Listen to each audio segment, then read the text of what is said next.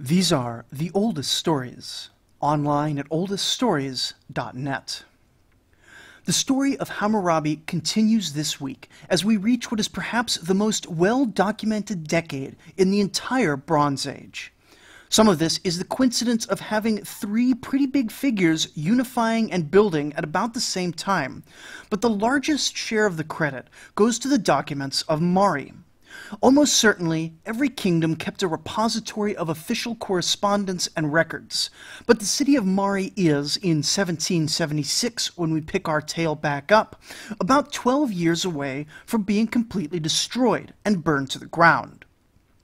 This would normally be a catastrophe, and indeed it was probably pretty unpleasant for the residents, but those same fires had the fortunate side effect of baking and burying some 20,000 official records and letters from this period, preserving forever the words of the greatest and smallest men of the era, which is why I will be able to quote directly from the mouths of some of these people during this part of the story.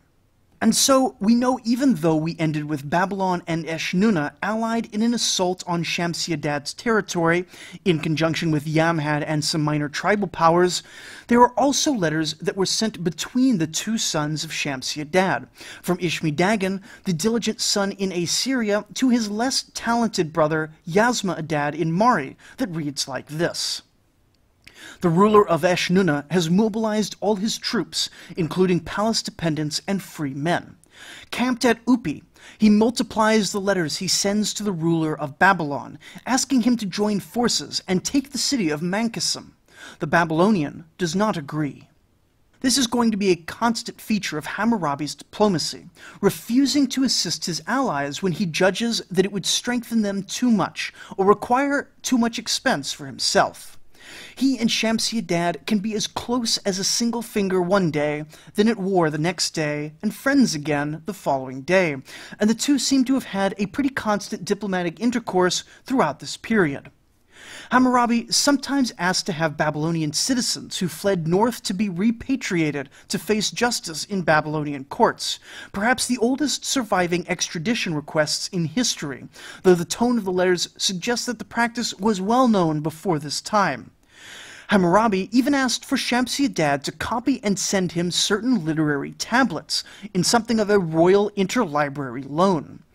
And even when everyone in the world was at war with Shamshi-Adad, Hammurabi still agreed to help him in little matters, such as when a trade delegation from distant Dilmun, possibly the modern island of Bahrain, came under threat as Yamhad closed in on Mari, and Hammurabi received a request to take them in until it was safe for them to return to the upper Mesopotamian kingdom to complete their trade mission. Of course, we know from our episode on Shamshi-Adad that circumstances would never at this point improve for the kingdom, and it's unclear what eventually became of the traders. Which brings us to the summer of 1775, when Shamshi-Adad, the great conqueror of the north, passes away, leaving the throne to his older son Ishmi-Dagan. Ishmi-Dagan immediately loses Mari to Yamhad, who installs a fellow named Zimri-Lim onto the throne, a young son of the dynasty who had ruled the city before Shamshi-Adad had conquered it. Ishmi-Dagan then loses a large number of his independent tribal supporters, who had been personally loyal to Shamshi-Adad and did not see the same charisma in his son. Much of the eastern mountain regions that Ishmi-Dagan had spent his time as prince subjugating revolted, and in the middle of the crisis he was unable to reclaim the lands. And so, in less than a year, the kingdom of Upper Mesopotamia had dissolved. Ishmi-Dagan had lost a father and a brother and 2/3 of the empire, being left with pretty much nothing but the region of Assyria. This is the occasion for possibly the most famous comment from the archives of Mari, in which Zimri-Lim surveys the situation and states, "No king is truly powerful on his own. 10 to 15 kings follow Hammurabi of Babylon, Rim-Sin of Larsa, Ibal-Piel of Eshnunna, or Amat-Piel of Katna, and 20 kings follow Yarim-Lim of Yamhad.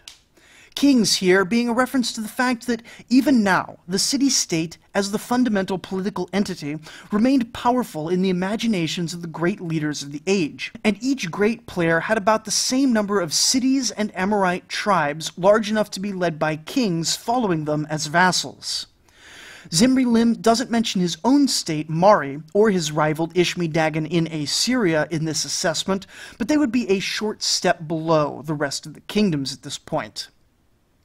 Many historians skip over this period of Hammurabi's history almost completely, since the most direct evidence shows him essentially sitting at home and not really bothering anyone. For sure, Hammurabi's own year names record nothing but construction and religious projects for these years, but outside this, he was clearly very active diplomatically. With the power vacuum following Shamshi-Adad's death in the north, tribal groups across Mesopotamia began to attack, and we see numerous small accounts of battles numbering in the hundreds of participants against independent towns, Hurrian raiders, and Amorite tribes. The big action in the years immediately following are among the two big winners of Shamshi-Adad's death, Mari and Eshnunna. Eshnunna wanted to go in for the kill and begins to campaign northwards into Assyrian territory, pressing hard on Ishmi-Dagan. Hammurabi sees this and, to prevent his northeastern neighbor from growing too strong, sends 5 generals with a total of 6,000 fighting men, a sizable force for the time, as reinforcements to hold off the assault.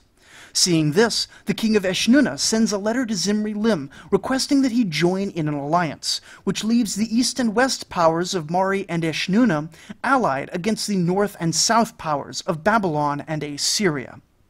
With armies that could have easily reached 15,000 to 20,000 men on each side, the fighting would have been intense, though nothing is known of the campaigns itself. As the dust settles, however, the last of Assyria's armies are routed. Eshnunna occupies the city of Ashur, and Ishmi-Dagan, like his father before him, flees to the safety of his ally in Babylon. Eshnunna is territorially the big winner of this war, and sends a letter to Zimri Lim proposing a formal treaty to mark the border between their now neighboring states. Zimri Lim does not respond, and one can only assume that the proposed treaty was viewed as unfavorable to the western state. It's no issue right away, and Mari and Eshnunna both spend the next few years consolidating, while Babylon returns to its construction projects.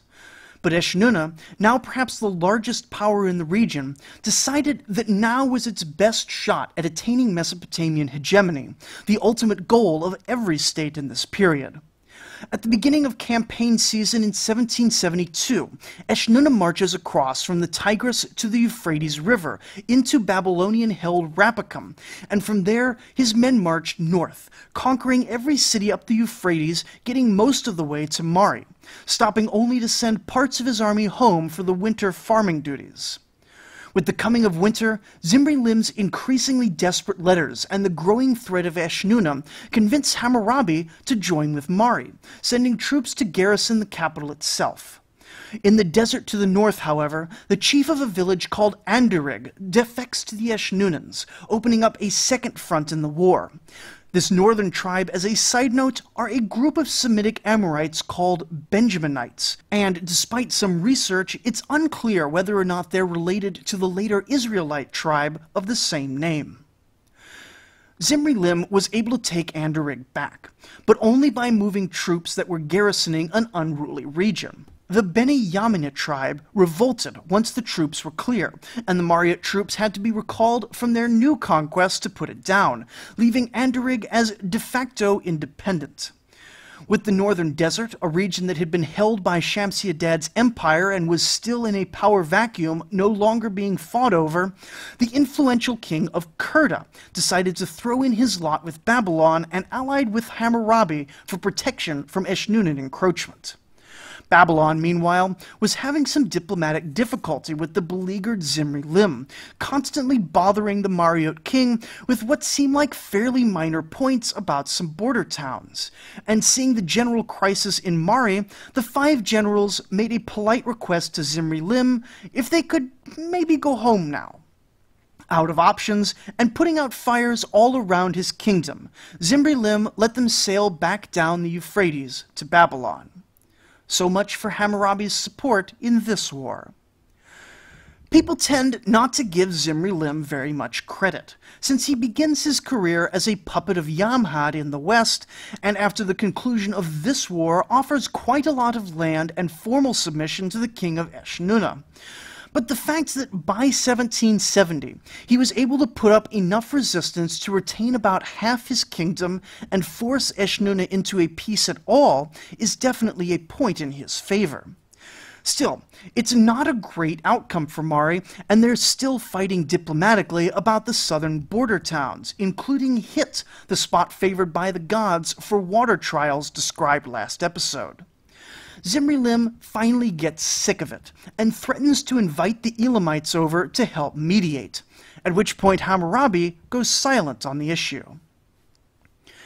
Now, the Elamites haven't shown up in our narrative since the fall of the Ur dynasty over 200 years ago. Honestly, our knowledge of what they were doing for the last 200 years is pretty poor, but we can guess that they were relatively weak in this intervening period. They showed up again in force around 1815, or some 30 years prior to Zimri-Lim's threat, seemingly out of nowhere, with enough strength to conquer Larsa, and since then they've been sitting as a powerful threat looming over the fractured kingdoms of Mesopotamia.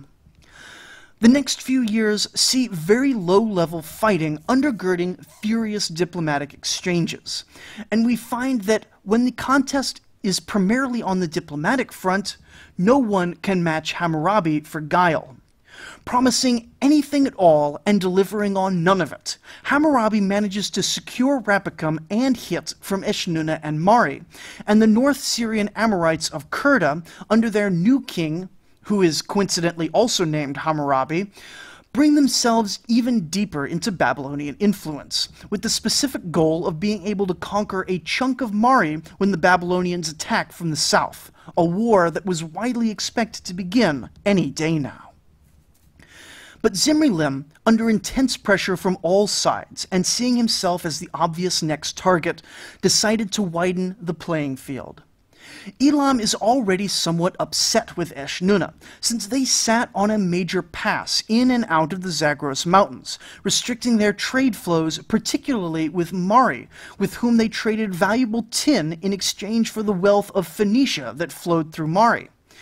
And so the natural alliance of mutual interests is formed, and Zimri-Lim begins to send letters to the king of the now unified Elamites, and in 1767 they appeared from out of the Zagros Mountains. The campaign moved rapidly through Eshnunnan territory, and while we don't know if they were caught by surprise or not, we know that in short order the Elamite army, reinforced with elements from Mari and opportunistic Babylon, was at the gates of the capital of Eshnunna itself. Specifics of battles and campaigns are almost never recorded, and we know nothing for certain about the siege of Eshnunna except the outcome. However, this is also the first moment in history when we have enough scattered evidence to really paint a solid picture of what a Middle Bronze Age siege would have looked like. And so we're going to use the occasion of the siege of Eshnunna to look at a generic large-scale siege battle, reconstructed from fragments of many other siege descriptions in this period. First thing to note is that siege battles were far more common than open-field pitched battles. The risk was high, and we've seen many wars won and kingdoms destroyed in a single battle. It was far safer to raid or hide behind the walls of fortresses. Even small towns of a few hundred could be walled, and we have records of those walls holding with as few as a dozen men, though against rather small attacking armies, outnumbering them by only a few times.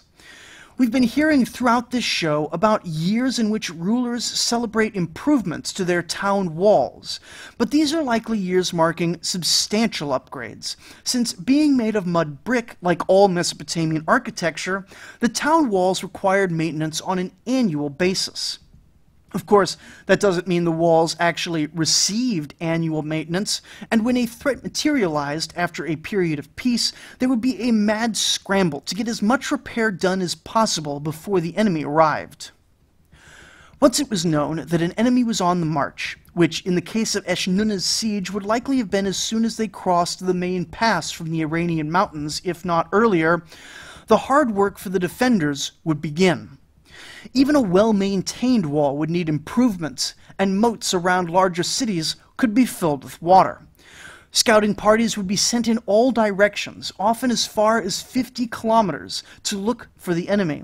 And at the same time, civilian farmers and pastoralists in the city's influence range would be brought into the protective walls of the city, with whatever animals and grain they could carry, the rest being left in the fields for the enemy to burn or plunder. The people entering the city were acutely aware of what was going to happen to their land, and while at first they would be grateful for the protection of their city walls, when the enemy started to pillage the surrounding countryside, they would quickly begin to despair and agitate the people around them, which was often noted as a problem for morale among the trapped civilians. When one of the roving patrols, which walked day and night, spotted the enemy, it would send up a fire signal, which would be relayed to the other patrols with their own fire signals until it was visible from the city. This let the commanders know which direction the enemy was coming from and move the siege into the first phase. The best outcome for an attacker was to slip through these patrols, easy enough if it's a smaller town with fewer patrols out, and be upon the city before it has time to react, or possibly even shut its gates. And there are reports of towns being taken in a single day. More likely, however, in the case of larger cities and larger attacking armies, it would be difficult to take a city completely unaware. In this case, a besieging force would establish its camp, send out patrols along the perimeter of the city to block anyone from entering or exiting, and begin to settle in. In the first day or so, a messenger would be sent from the attackers demanding the surrender of the city, giving the defenders their first conundrum. You see, it has by now become standard practice for attackers to promise reduced pillaging on cities which surrender quickly, and as the siege goes on, additional messengers will be sent to again request the city's surrender. With each messenger that is refused, the attacker will promise more severe retributions should the city be conquered. And so this first surrender demand, to submit and be let off with little or no damage, or to resist and risk plundering, was in many ways the most critical. Many cities, having spent the first day or two looking at the attacking army and comparing their own forces, would surrender at this point without a fight. Another option for the defenders was to sally out and have a battle out in the front of the city. This can sound like madness. Why would you give up the safety of your walls for a much more risky open battle? But there were many sound reasons for doing so. One example from the early dynastic period, when sallying appears to have been much more common, is the possibly somewhat historical tale of Gilgamesh of Ur and Aga of Kish, where Uruk comes under siege not because King Gilgamesh is on the back foot, but because the Kishites have surprised Uruk and shown up at the gates far sooner than expected. Of course, in the mythic tale, which was recounted back in the episode Gilgamesh Has Adventures, Gilgamesh is described as more or less personally wiping out the Kishite army. But if we assume that Uruk was confident in the number and skill of its soldiers compared to the Kishite force, then it makes sense to march out. After all, a protracted siege would be an unnecessary expense when you're confident that the enemy doesn't actually outnumber you by too much. But a sortie need not be an all-or-nothing matter. The besieging army could not be concentrated all in one spot, or it wouldn't be able to encircle the city. And if its troops are spread out, then it creates an opportunity for the defender to create a local concentration of force and achieve limited strategic objectives before pulling back. Maybe capturing enemy supplies, destroying enemy constructions, or even just reducing the number of enemies and reducing their morale. The kings of the era were very fond of ordering their commanders to be relentless in such active defenses, though of course these would be one more thing to exhaust men that were already growing exhausted.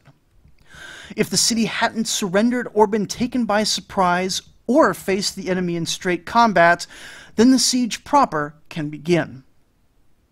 The first thing the attackers would do is construct a fortified camp outside the city to dig in for the long haul.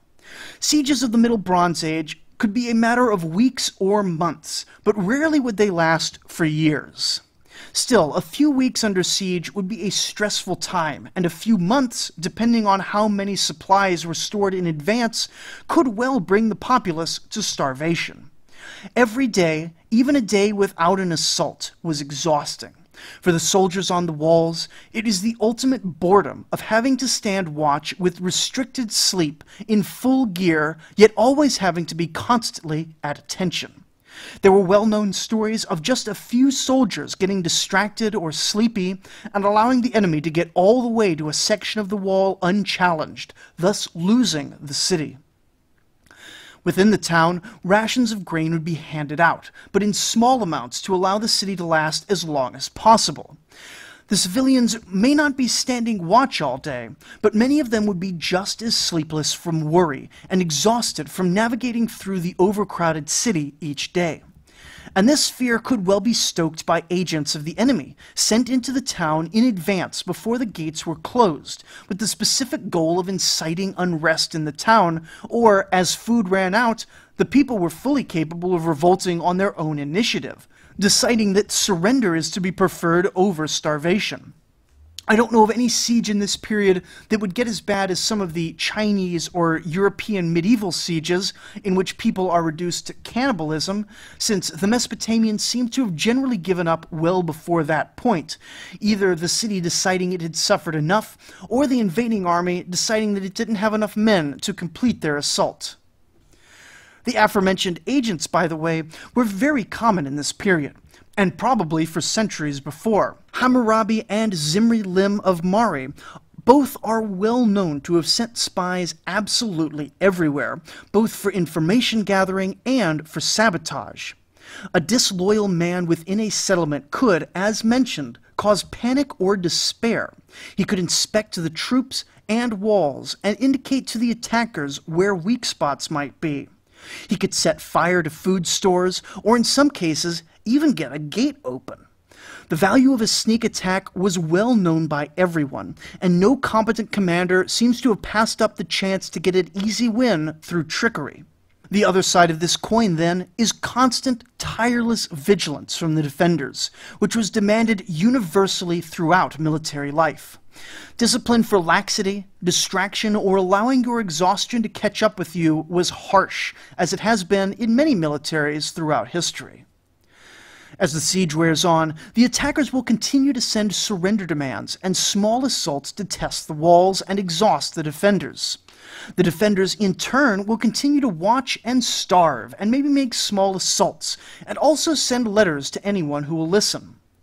It seems that the siege army's blockades were only partially effective, preventing large flows of people and goods, but allowing letters and messengers in and out with some regularity. Kings could get almost daily reports and reply just as often with orders, and independent powers under siege would send out letters to anyone and everyone who might offer reinforcements, which is another reason why assaulting armies tended not to sit and wait to starve out the enemy, since another army appearing on the horizon to attack the attackers was a constant risk. And so, for the attackers, nearly every day was moving forward towards being ready for the big assault that would be the climax of any siege that didn't end in surrender. In general, an attacking commander was spoiled for choice on how to breach the walls, possessing pretty much all the same techniques of siegecraft as commanders in the late Middle Ages, with the notable exception of projectile launchers like catapults and cannon. They knew of and employed rams, ladders, towers, ramps, spies, and undermining. And so the efforts of the sieging army would typically be divided in three ways, with one group constructing or preparing the assault engines, another group pillaging the countryside for food to keep them all fed, and another group maintaining the blockade of the city. However, all this could be accomplished with surprisingly few people, and there are records of smaller towns being taken by as few as 500 men. It should be reiterated just how small many of these battles were, with defending forces in various battles cited as low as 20 men, 50 in another, 100 in another city, and 300 in yet another letter. It's speculated, though not certain, that these represent the professional garrison troops, which may have been supplemented by a town's militia. On the attacking side, numbers from 500 to 2,000 are common for average-sized settlements, with only larger cities needing as many as 4,000 men or more. Of course, the siege of Eshnunna would have been massive, easily a few thousand defenders facing 10,000 or more attackers, but this was about as big as armies could get. After the siege camp is set up, and the oracles are taken, though more on the oracles in later episode, the commander will make the decision for how to attack the city, though sometimes the decision will be made for him based on terrain and what sort of supplies he brings with him. The simplest are ladders, simple constructions of wood and reed lashed together. Ladders could be constructed by the smallest armies or transported by boat in large quantities. Simple, portable, and easy to use, ladders seem to have been at least somewhat involved in nearly every assault, whether as a side dish or the main course. However, while smaller settlements naturally tended to have smaller walls, larger cities could easily build walls too high for any normal ladder, and of course a simple ladder being carried by a group of men offers no protection from incoming arrows, javelins, and rocks, and was risky on its own. For the larger cities, scaling walls required siege towers. These don't seem to have had all the sophistication of later classical era and medieval era towers, which would literally be towers of wood on wheels, but were instead reinforced ladders with a front and side walls of woven reed and maybe a small roof. We don't actually know for certain what they looked like, since no art or examples have survived to this day, but they are well attested in writing, and we even have a fascinating mathematical exercise in which a scribal student was asked to perform the math to figure out how big a siege ramp, tower, and ladders should be for a 22-meter-high wall. Siege towers seem to have capped out at around 5 to 6 meters, which may be taller than unsupported ladders, but was still only sufficient by itself for a medium-sized settlement. For the largest cities, the most common, and to my mind the most frightening of assault methods, is the siege ramp. Literally, the attackers would begin a distance away from the wall, building a mound of dirt, which would slowly rise and approach the wall as an earthen ramp. This was the slowest and most labor-intensive of methods, but if successfully completed, it could completely negate the wall and the defender's advantage. So terrifying was the inevitable doom that a ramp represented that many cities would surrender while it was only half finished, their resistance broken just from seeing the enemy's determination. But of course, just because it was effective doesn't mean it was easy. Soldiers and civilian laborers worked on all siege construction projects in tandem, but with a ramp even more laborers would be required, and more soldiers would need to be detailed to stand with their shields to guard the workers, since even at the start of the project they would be constantly pelted by increasingly desperate defenders. A ramp under construction was also a prime target for sorties and nighttime raids. On the largest walls, like in the city of Eshnunna, capital of a sizable kingdom, ramps, towers, and ladders would be used in conjunction, such as in the aforementioned math homework. In this document, we can get a glimpse at both the applied mathematics of the Mesopotamians, as well as an idea for some of the scale involved in the largest sieges. The problem given to the student is to fill in all the details for constructing a ramp to assault a 22-meter-high wall. Now stop and think about how big that is. Approximately a 5-story modern building, 10 or 20 feet thick, encircling the entire city, made of nothing but mud brick built by hand, all the way from digging it out of the muck to hauling it in place to assembly. Big enough for multiple men to walk along the ramparts and crenellated at the top to defend from incoming fire. These walls were seriously impressive, and so it took serious engineering to go over the top of them. In the math problem, the ramp reaches maximum height at only 18 meters, or 4 short from the top of the wall, and gets that high at 48 meters away from the wall, meaning that there's still half a football field of length to fill in as a flat run. Then wooden planks would be laid down and the siege towers wheeled up to cover the remaining 4 meters. Why not just build the ramp all the way to the level of the wall, you might ask? And the answer is, we aren't completely sure why not, though certainly it could be to discourage the enemy from making a countercharge on your own ramp while it's nearly completed. Anyway, the math problem continues on to find the volume of dirt needed for this massive ramp construction. 18 meters high, a good 240 meters long in total, and 36 meters wide.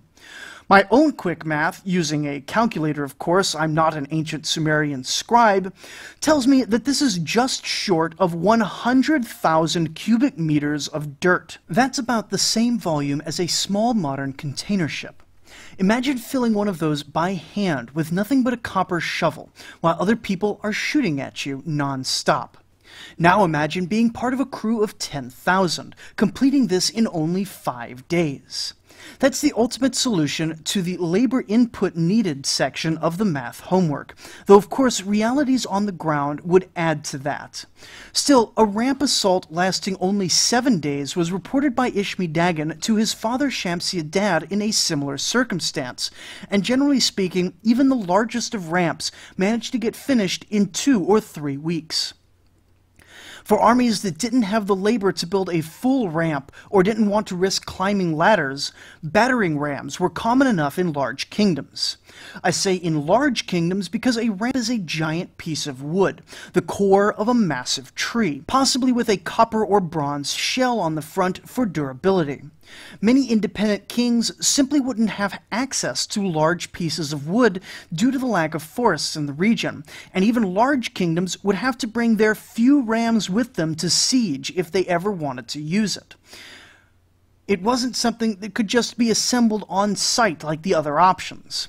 However, a ram under a mobile housing, or even just protected by shield bearers, could pound on the typically wooden gates, or could be rolled up a ramp to collapse a wall segment and allow the attackers to advance the rest of the way up a hill of rubble rather than ladders.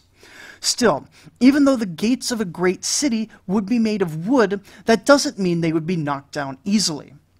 Often reaching 6 meters high, these barriers would be made of thick cedar imported at great expense from modern-day Lebanon, and would be a huge point of civic pride, typically dedicated to the city's patron deity. If you will recall, back in the Epic of Gilgamesh, some 1,000 years previously, the big prize from Gilgamesh's defeat of the Humbaba monster was a massive cedar door to install onto a temple. Indeed, it's possible that these doors would have been seen as such a prize that a defender would prefer to capture it intact rather than knocking it down in some instances. The last option, undermining, was used when siege engines couldn't be constructed for whatever reason. One option that was apparently known about, though rarely used, was to dig a hole in the ground just outside of the enemy's arrow range, then tunnel underneath the earth until reaching the walls, at which point you could collapse the tunnel and bring down a section of the wall. This was safe, but slow and laborious, and the local geology would only sometimes cooperate, especially when the water table was very high. More common was to simply dig into the wall itself. I was just telling you about how amazing and impressive these walls were, but ultimately they were all made of mud brick. Copper tools can dig through mud brick, either making a tunnel or collapsing a whole wall segment, and it's a job that literally anyone can do. It requires none of the scarce and expensive wood of other engines and takes fewer people than a massive ramp. The downsides of this, however, are pretty obvious when you consider that the defenders are generally uninterested in letting attackers get to the wall unmolested, and it seems to have been a less favored tactic. If the defenders haven't been able to dislodge the attackers from their camp, haven't been able to stop the siege construction, and haven't received reinforcements, then this brings us to the climax of the siege. The actual battle would have been a bloody slaughter. The defense of the walls would have been highly dependent on the defenders' morale, battered by sleeplessness and hunger. A letter from the city of Siena reports that the city commander, quote, said to the herald, "Get the troops up to the wall to defend against the coming assault." But one of the officers, Ushitashni-el, rose and said, "My troopers will not go on the wall." The herald said, "My commander sent me with these orders," and Ushitashni-el acted maliciously and shoved the herald. Outright mutiny was far from uncommon when the decisive hour approached, and recall that it was in exactly this sort of situation that Sargon of Akkad, the son of a gardener, led a revolt in besieged Kish, murdering the old king and cooperating with the besiegers to surrender the city as he took the throne for himself. On the other hand, there were also men who went to the last with total dedication to their king, their city, and their god. Should the attackers be repulsed on the walls, they would typically try a few more times before giving up. But once the wall was taken or breached, it was over for the city. I know of no reports in which the attackers made it into the city itself, but then failed to finish the job, even in cities with secondary walls or inner citadels, though those might take another round of assaults to conquer. A city that let the matter go all the way to a full-on assault was in for a bad time, as I've discussed in previous episodes. An accepted part of the military compensation package is the right to plunder a flesh conquest for wealth and slaves, and a certain amount of destruction, rape, and murder would follow, sometimes lasting for days. It was a little more complicated than just taking anything you could carry, since plunder would be collected and divided up among the king and commanders, but for your average soldier, your reward for all the toil of the siege was pretty much anything you could take with your own two hands for the rest of the day. The conquest of Eshnunna by the Elamites, aided by Mari and Babylon, was a shock to the world order. Only 10 years after Shamshi-Adad had risen and fallen, now another city had made its attempt at the Mesopotamian Empire and collapsed under the strain. But in a way, this was even bigger than the end of Shamshi-Adad's empire because it left the Elamites, already the most powerful kingdom in the region, in an absolutely dominant position. And so it will be his performance in the ensuing Great War of 1765 that ensures Hammurabi's place in the annals of history. So join us next time for the tale of the turning point of Hammurabi's life and the most thrilling and well-documented war of the Bronze Age. Thank you for listening.